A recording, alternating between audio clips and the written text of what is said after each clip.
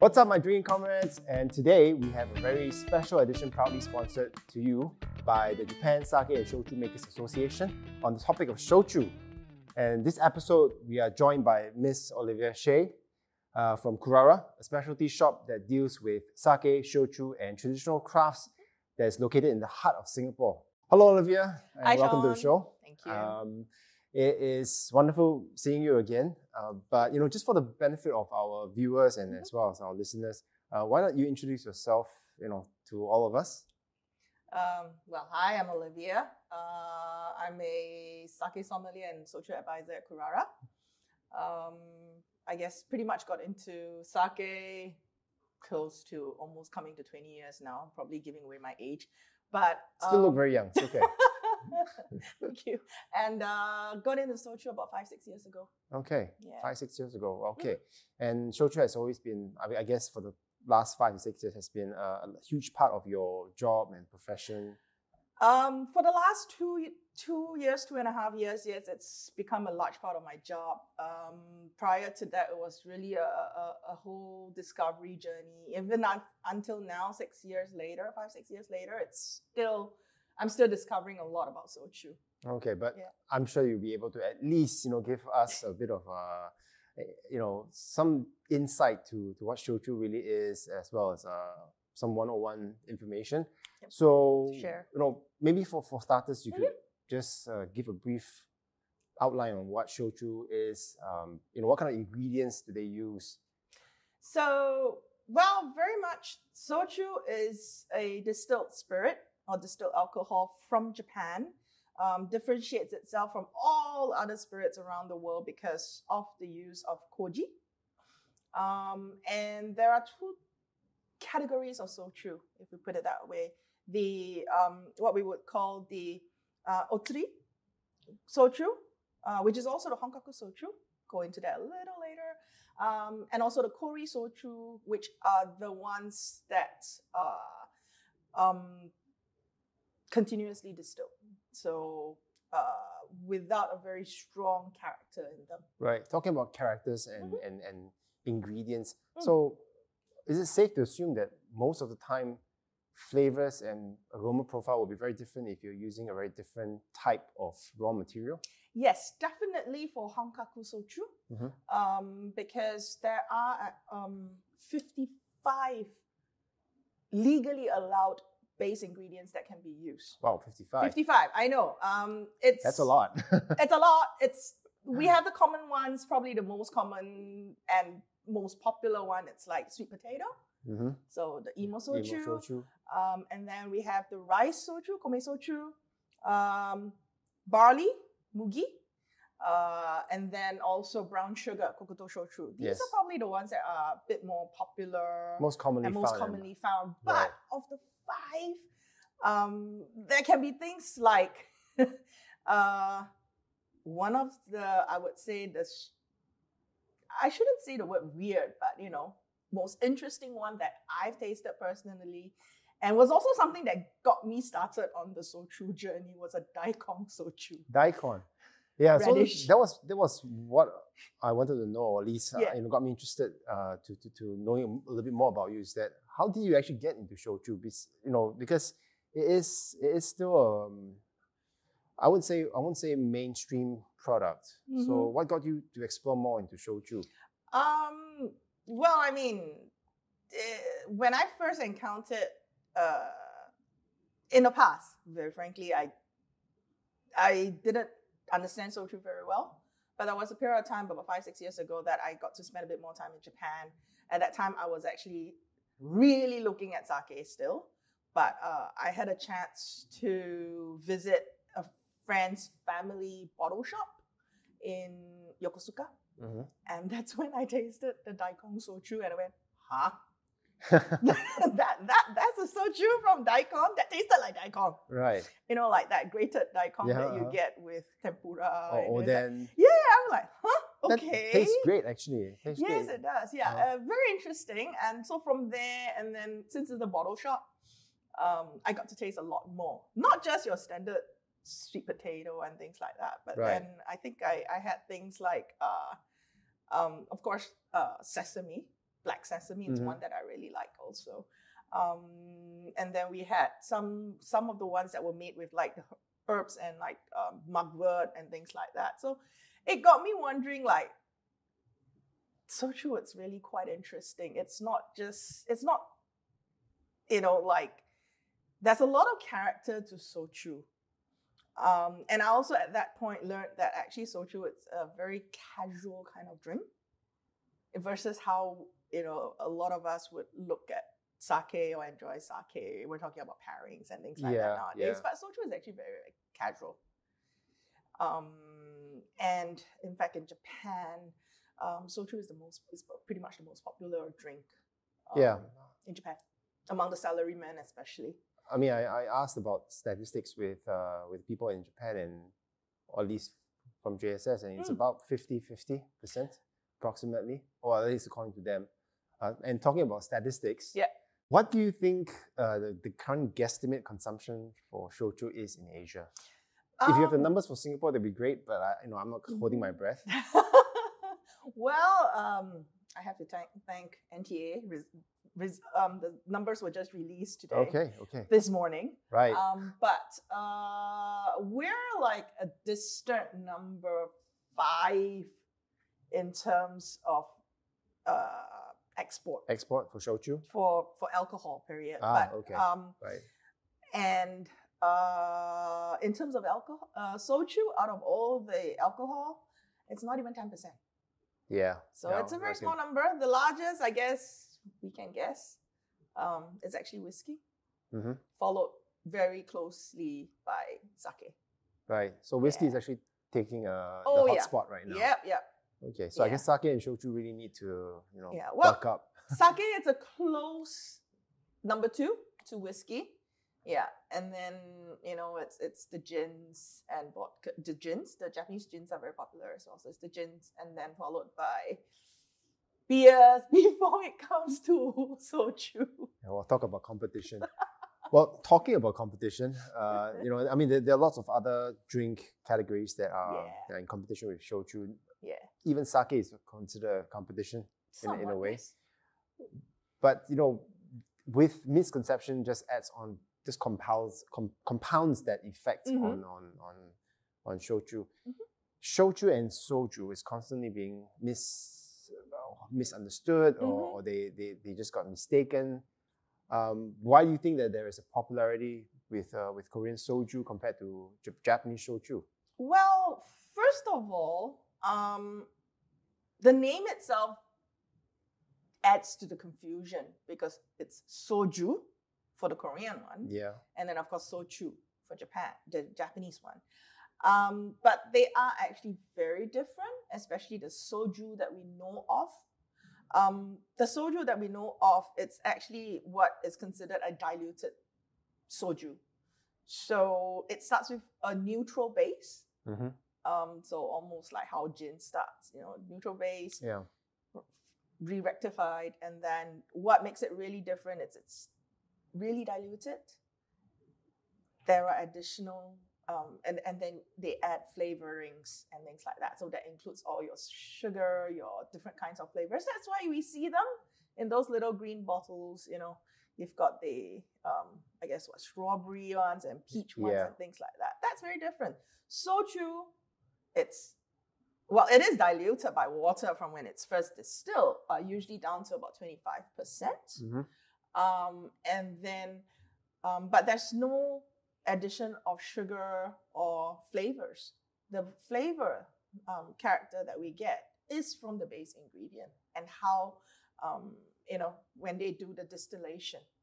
Yeah, but there's no addition of flavors. You're not allowed to do that. Right. So by profile and characteristics, that is one appeal, I guess, that's coming from shochu. Do you think there's any other form of appeal as compared to any other spirits? Well, first, because it's coming from the base ingredients, you get a lot of different characteristics depending on what you take. Right. I think the other thing that, at least what I really love about shochu is, it's how casual you can drink it, but you can drink it in different ways. traditionally shochu is diluted, as in when we drink it, we dilute it. But depending on shochu, we're talking about different dilution. Like, if you're feeling you need a stiff drink, don't dilute it so much. Yeah. And then maybe that's your last drink, the last one, for the night. You might want to dilute it a little more. It really depends on how you feel. At the same time, we can dilute it different ways. Yeah. Warm day, you want something, you can have it on the rocks or with cold water. It's a cool day like last night, you could have it warmed, with hot water. Or nowadays, even just a simple dilution, there's also what we call soda wari with soda water. Yeah. Yeah. Or some with ochawari with oolong cha. Yeah, oolong cha. Yeah, so that's right. It's very casual. Yeah, and it actually works well, particularly the ones which don't,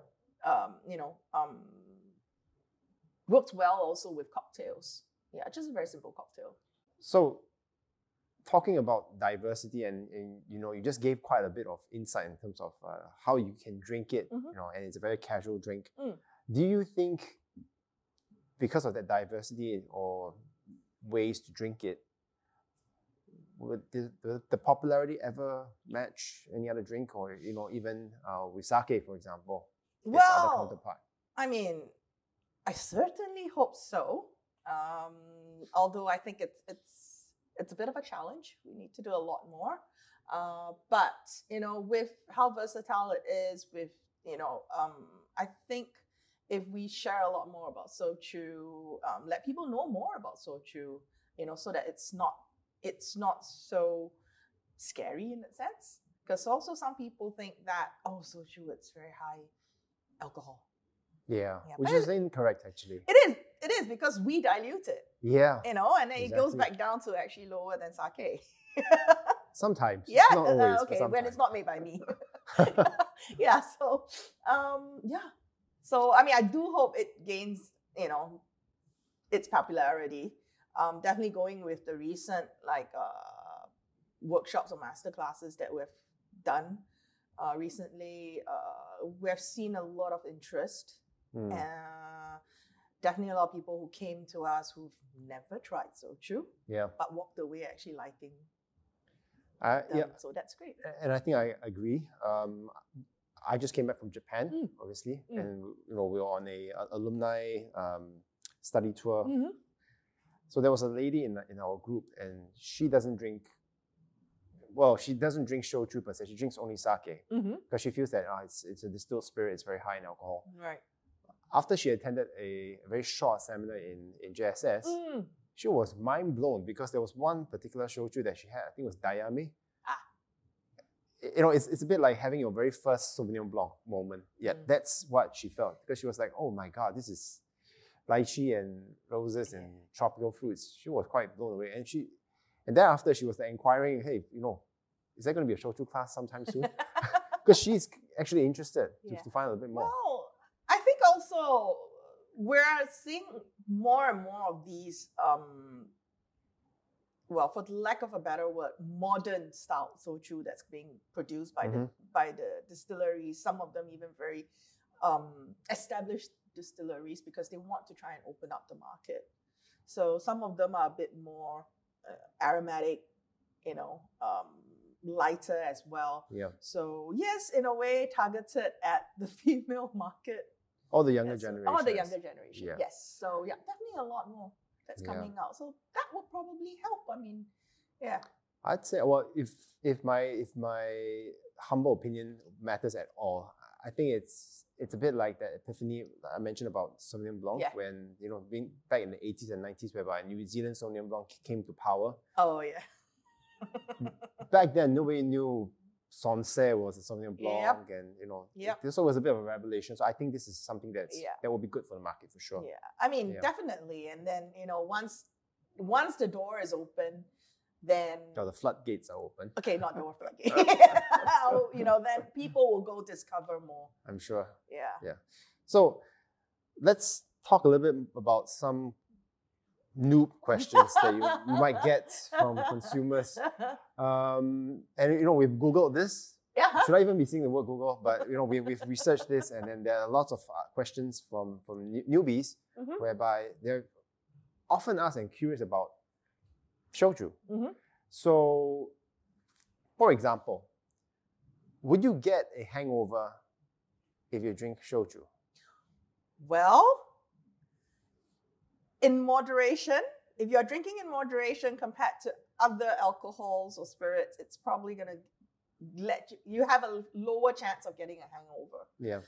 But if you're going to be consuming like 3 isho, I don't think you're going to get a hangover no matter what, you know. But reason because for soju, there's no additives.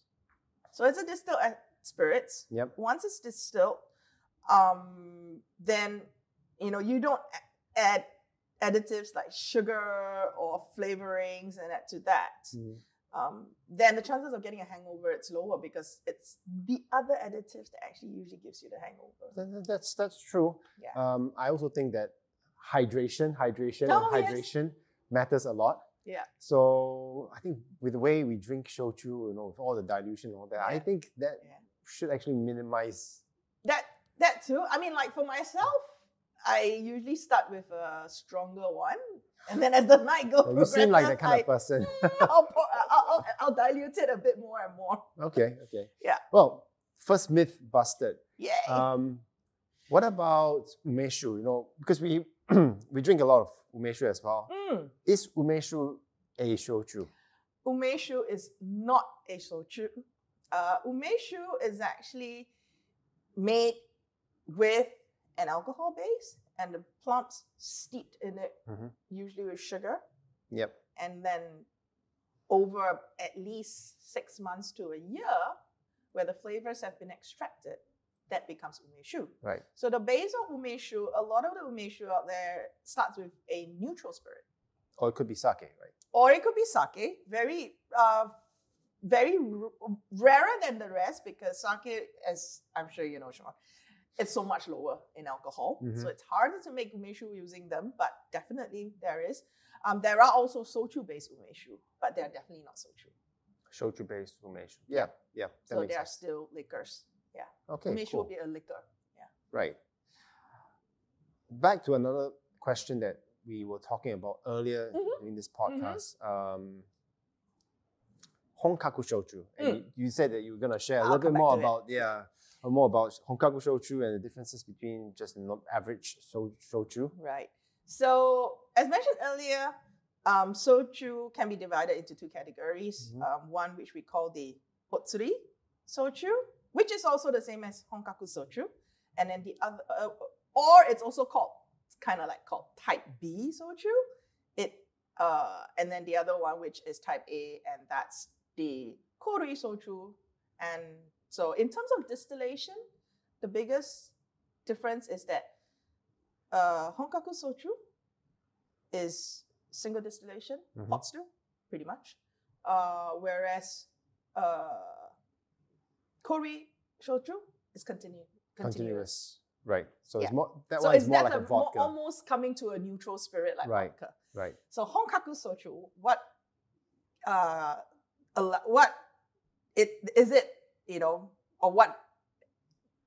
does it have to, how is it considered a Honkaku soju?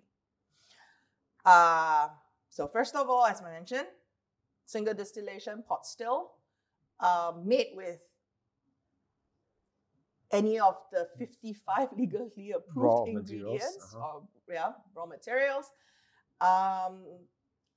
And it has to be bottled below 45% ABV. Right. Yeah. So there are a couple of Yes, legalities that you have to follow. Yes. And Honkaku, the name itself actually translates to authentic. Yeah. Right. Or Japan made. Right. Okay, good. So that answers another question. Well, we have 2 more to go. Okay. Some people think that drinking shochu will get you fat, right? And some would, some might hear say that it might have sugar, might not have sugar. So which is it? Soju does not have sugar because you're not allowed to put any additives to it. The only thing that a distillery would add is water to dilute it from when it was first distilled. Yeah. Yeah, that's the only thing you add. So no sugar. That we're right. That we're clear. So since it's low sugar, low calorie, yes, it's gonna be very beneficial to those who are on a diet. Yeah. Now, however, when we do dilution, it can be diluted with water, ice, or as mentioned earlier, oolong tea. Oolong tea. Soda water. Yeah. And then there's also a very popular one, Kelpis. Oh yeah, Kelpis. So I mean, imagine if you choose to dilute every single glass with Kelpis. That will get you fat. Oh yeah. And of course, when you drink, you kind of snack. So it depends on what you eat too, right? Right. Yeah, so don't blame the Shochu. Yeah, so it actually doesn't matter whether it's Shochu or any other spirits, because much like London dry gin or even Scotch whiskey, no sugar. No sugar inside it. So there you go. Last question before we wrap up. Can I age Shochu on my own? I would say that is yes and no. Okay. Definitely, if you have, it's a distilled spirit, it does kind of last a bit longer than sake in that sense. However, it does change. It does mellow out. Keep it for too long, just with any other spirits, you would see that it has changed. If it's open, then it's been exposed to air. Yeah. The changes will happen even more. Flavors might change. Yeah, I think the flavors actually tend to get weaker over time. It does get weaker. Yeah. Sometimes it adds a certain sourish tone for some reason. However, so no in that sense. But again, why did I say yes? Because if you know what you're doing. If you know what you're doing. Oh gosh, Sean knows me very well. I mean, yeah, if you know, like for example, there are some Shochu that are sold in like the earthen pots or the mino pots, what they call the mino pots, which pottery where it actually has like more space or that allows air to go through, and that actually when you age it in them, it actually kind of smoothens out your Shochu a bit more, like mellows it out. So yes, like what I do is that I have one of those pots from a previous bottle that I bought, or previous pot of Shochu that I got before. Finished that, kept the bottle, and then if I have a Shochu that might be a little too sharp young, I actually pour it in there, let it age for a short while. Oh, okay. And then then it gets it smoothens it out. Yeah. And of course, it also allows me to do the other thing, which is what we call my wari, which is to pre-dilute my Shochu. So after it's kind of mellowed out, I think it's ready. I actually add water to it. And so lets it kind of blends even better before I drink it. So it takes time for it to assimilate or marry with one another. So actually my wari is something that shows, especially if you're doing it for a friend, it really shows how much you care because of the extra effort. Fair enough. Yeah. Well, long story short, can you age Shochu on your own unless you're Olivia? No. Right? Unless you're you. Well, but I guess that's also a good time to wrap up our episode. And thank you for coming for this edition's Shochu episode. But to wrap up or to end off this session, what's your current favorite way of drinking Shochu, or your favorite Shochu for the matter? Well, I actually currently on my table is a Kokuto Shochu. Kokuto. Yeah. Okay. So it's Ichinojo Kokuto Shochu, which very, very strong brown sugar flavor. So caramel. Yeah, very caramelly and all. So what I like about it, it's really one that allows me to, if it's a hot day, have it on the rocks. If it's cool like last night, have it with hot water. Yeah. Nice. And flavors would be different, I guess. Yes. When it's with hot water, it's a bit richer. It brings out that, like almost that warmth of brown sugar, almost close to like a gula melaka. Yeah. Okay, gula melaka for some of our viewers or listeners, it's It's a Malay dessert. Coconut. Gula Melaka is the coconut sugar. The coconut sugar, yeah. Very thick and rich. Yeah. Right. Okay. I'm gonna try it one day for sure. But right, so that takes us to the end of our episode. Again, once again, thank you for joining us. Thank you for having me. And if you all would like to listen to more of such content, please remember to follow and like and subscribe. And we will see you at the next episode. Thank you very much.